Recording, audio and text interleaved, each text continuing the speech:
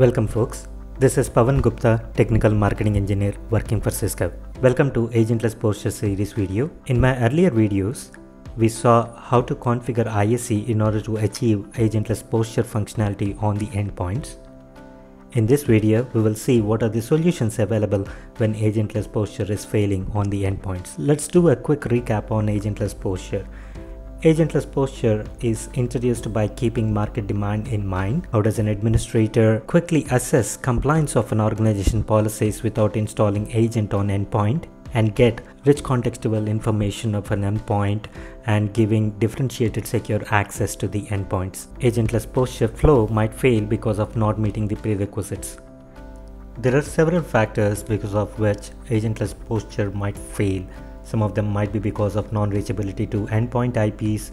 It might also fail because of ports are not opened on endpoints or credentials issues. When Agentless Posture is failing, we don't want endpoints to stuck in that state.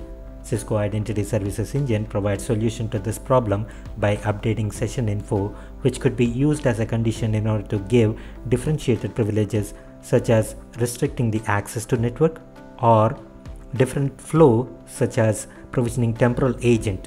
In this video, we're gonna use provisioning a temporal agent when Agentless Posture is failing in action. We'll see what is the configuration that is required.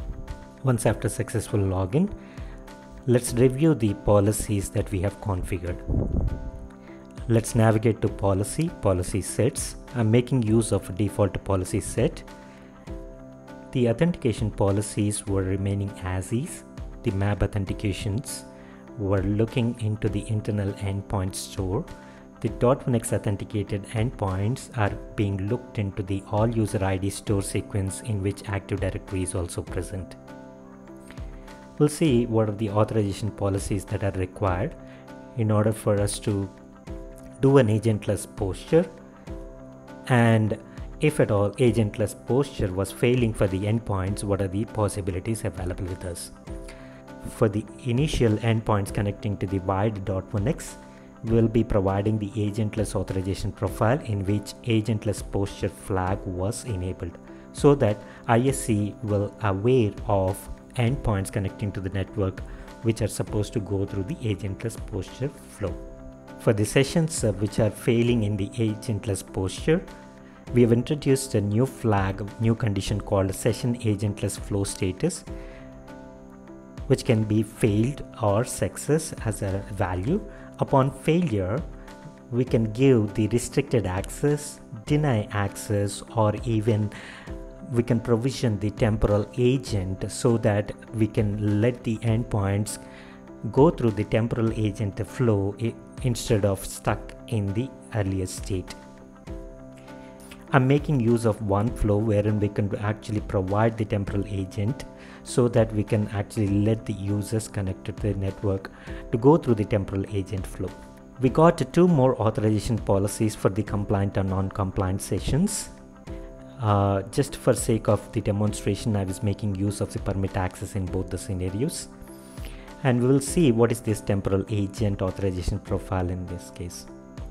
Let's navigate to the policy elements results, authorization profile, and let's see what is the temporal agent authorization profile has. Temporal agent authorization profile was enabled with web redirection to be redirected to client provisioning portal from which the temporal agent can be downloaded. In case of a Agentless Posture failing state, users will be redirected to the client provisioning portal from which any correct temporal agent can be downloaded, through which they can get the access accordingly. We'll have to configure client provisioning policy for the Agentless Posture failing devices. I'm making use of a Windows endpoint here for the demonstration purpose. When Agentless Posture is failing, I'm making use of a same condition called Session Agentless Flow Status equals failure, so that we can give the temporal agent instead of Agentless plugin. We'll see in the action with the help of one Windows endpoint. I got my Windows device connected to one of the switch port.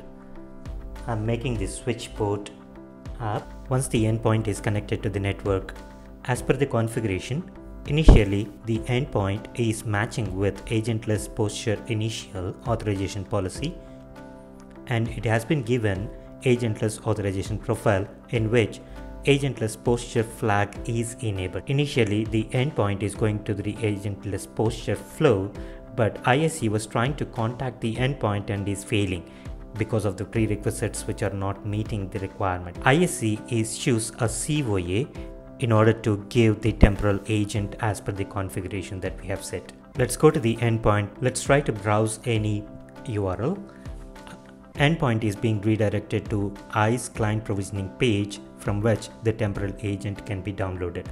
Click on Start. ISE is determining whether the temporal agent is already running on the endpoint. Download the temporal agent, run the flow. Temporal agent will try to contact the PSN and it will evaluate the posture policies configured on the ISE. Once after posture policies are being evaluated by the temporal agent, it will automatically gives you compliant or non-compliant access. In my case, I got the device as compliant and I got the permit access. This is how we were helping the endpoints get the network access in case of agentless posture failures. That's it. Thanks for watching.